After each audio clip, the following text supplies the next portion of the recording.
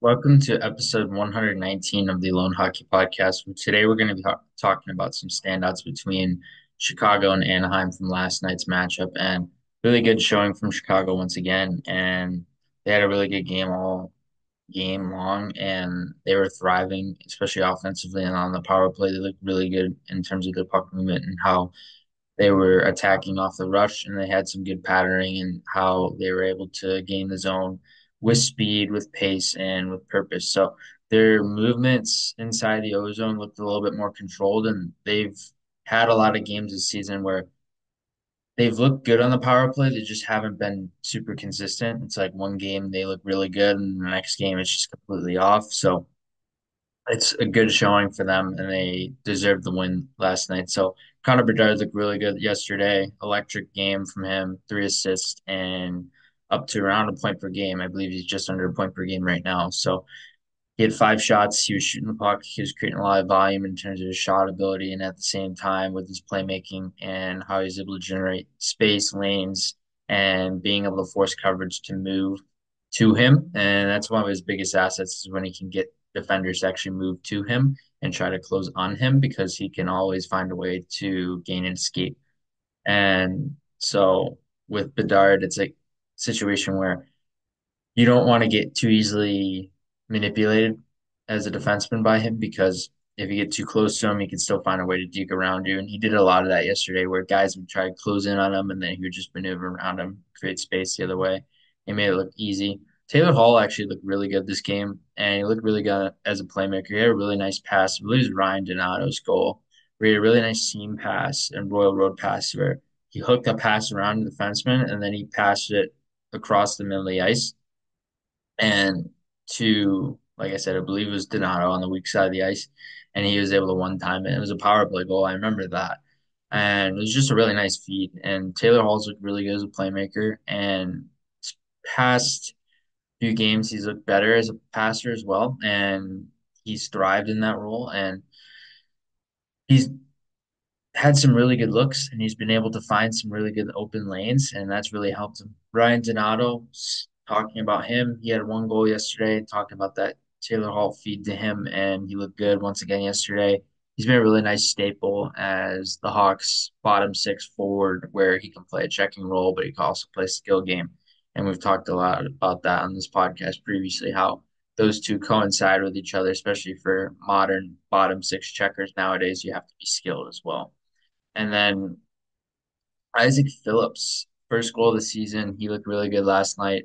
It came off a feed from Dard, and he was able to roof the shot. I believe he's coming into the zone and he's just providing puck support for Bedard. He's just activating, and as a defenseman, especially that activation became a little bit more crucial because it allowed him to receive the puck and then quickly shoot it, and then he was able to rip it top shelf. It was a really nice release, and it was a really nice shot for his first goal of the season. He's been up and down the lineup, up and down between the AHL and the NHL for quite some time now, so he's looking to find a consistent role within this team. It's going to be a little bit trickier for him since there's a lot more veterans added to the defensive core this year, but at the same time, Phillips looked really good yesterday. He might be able to stick in some future games for the Hawks as well. And then Teuvo Teravainen had a really nice goal as well. Really nice one timer. Actually, I believe the Hall pass. I don't remember which one it was. It was either Donato's goal or Teravainen's goal that Hall made that pass. And but anyway, Teravainen looked really good yesterday once again, and I've noticed him a lot all across the board in terms of D zone play, in terms of neutral zone play, and O zone play is a little subtle. You don't necessarily notice him a ton. You notice him in terms of some under the radar type plays, but I notice Table a lot when it comes to his neutral zone play and his routes and his D zone coverage and how he can provide more of that shutdown role. Alex Vlasic really poised yesterday too, and that was a really good shine, really good sign, really good showing. He was playing against his former NTDP teammate Trevor Zegras and BU as well. They played together there. And so with Vlasic, he looked really controlled with the puck on his stick and transitioning pucks and providing small area support. That was one of the bigger assets in his game yesterday, was supporting the play and being able to provide puck support. And he's really detailed in how he's doing it. And he's really timing his routes really well off the puck to be able to move into space and be able to find those little seams. And then we'll get to some standouts on Anaheim's side. I actually want to start with Cutter Gauthier. I thought he had a really good showing, and he looked really good shooting the puck. He was shooting with a lot of volume. He was shooting off the rush. He was shooting in the O zone. He was shooting off rebound opportunities. He was shooting off one touch plays where he could just wire the puck. He has an ability where it's like a slingshot with the puck off his stick where he can just catch and release right away and he can rip it. And he's really skilled at being able to create those shots in a variety of ways. And then we could talk about Ross Johnson, Brock McGinn, but they're bottom six checker type players, but they stood out yesterday. Mason McTavish looked really good yesterday, especially around the net. He's a tenacious player, tenacious forechecker, big body, really skilled as a playmaker, really skilled, and has evolved as a goal scorer as well, and how he's been able to translate that to the NHL. And he's looking to have a big season this year, and it's going to be interesting to see how his season goes and how he continues to adapt to Anaheim's system. And obviously, Anaheim has a lot of bigger players in their system now who are young. So that's going to continue to help McTavish's game evolve, but also at the same time evolve his own games to be able to adapt to his line mates and be able to be a dual threat player over time. And then Leo Carlson, I really liked his entry play yesterday. I was really impressed with that. I was really impressed with how much pace he had to his feet. And that was one of the things I remember watching him as draft year when he was playing the SHL.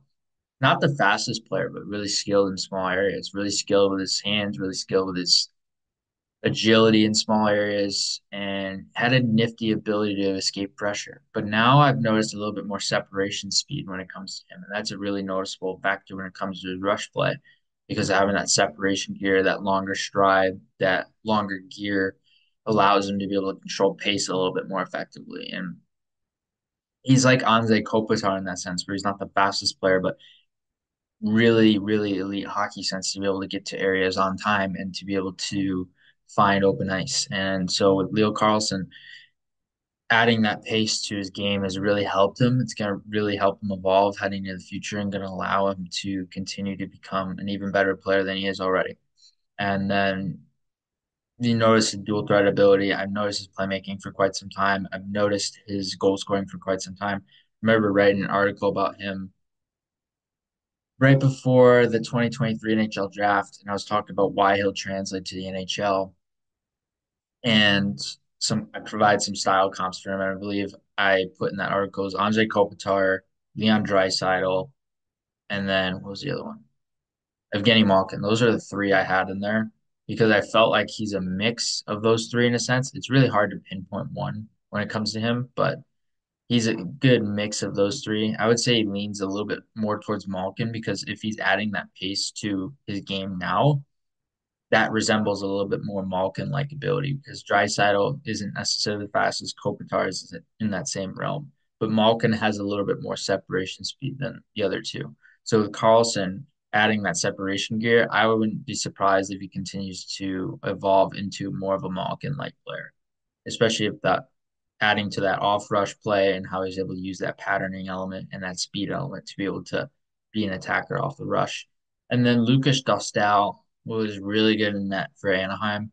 I know that he gave up 4 goals, but on the whole, he wasn't getting a whole lot of support from his D, and that was a big factor. And they were giving a lot of interior shots up, and Anaheim wasn't necessarily the best at being able to prevent that. And their D zone coverage was allowing a lot of interior space shots and sometimes too easily. So the coverage in D zone situations was a little bit mistimed when it comes to not only their D, but their forwards tracking back. So with Dostal, he was really good with his blocker and really good with his glove. Sometimes the glove, like any goalie, would slip up a little bit and he would give up some rebounds. But at the same time, he looked really good with his blocker, controlling rebounds really well. He was stirring guys or stirring pucks to the corners. He was turning pucks away. He was able to deflect pucks into areas that were low danger and controlled with the butterfly, controlled in how he was doing the reverse VH. He was controlled in how he was tracking the puck with his eyes through seams, through traffic, through layers of traffic from the point.